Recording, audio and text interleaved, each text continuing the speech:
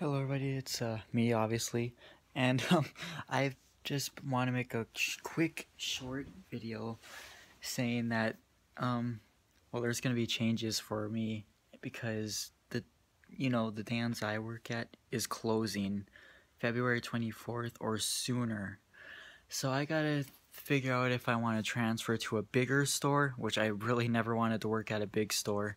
It would just wouldn't be the same. I like all the people that I work with there. They're all such funny people and just it's I mean, we get to have fun at this store. We get to visit with each other. You can't really do that at other places. Like this is like a good first job for people, and it's closing, and all the old people that live around this area can't go to the bigger stores. So it's going to suck for everybody. And the company that owns it is greedy as fuck. They only care about we're not making the same money as the bigger stores, so they're shutting us down because they don't care about us just because we don't make as much money or we're not making what they want.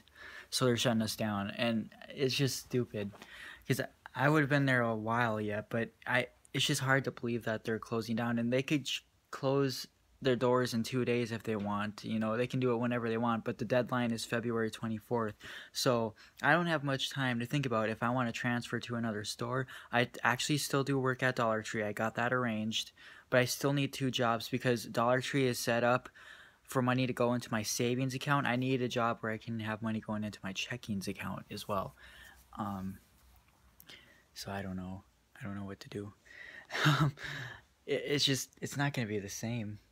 I've worked there for 3 years almost already. And I've gotten to know everybody I work with. Everybody knows each other. You get to know all the customers after a while. It's just, and they're just shutting down a family store. It's like, I don't like it. But And the thing is, I don't drive yet because I'm just really uncomfortable driving. I'm pretty paranoid when it comes to driving. I can't multitask on the road, the signs, everything. And so that's another problem. I have to have rides, or so it's hard to find a job that will schedule me hours that I can actually work. Like here, I'm at my dad's house. If I work like I work at 9 a.m.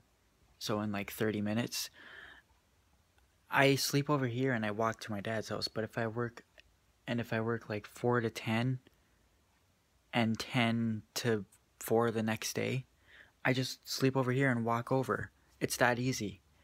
And well, they always schedule me like times when I can when I actually have rides, and who knows? I mean, this job is just easy, and I don't know, it's always been fun. And like I said, all the people that I work with are really fun people.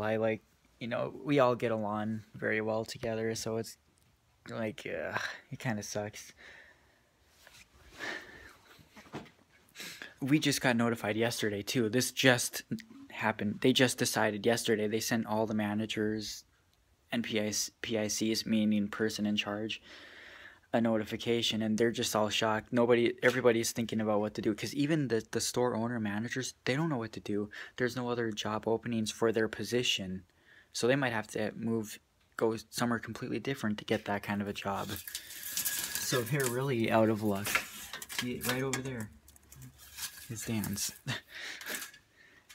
so so no more working in the deli and all that stuff. I mean, I could at a different store, but yeah, a different store would be a nightmare as well, because like this deli, like there's not that many customers that go back there.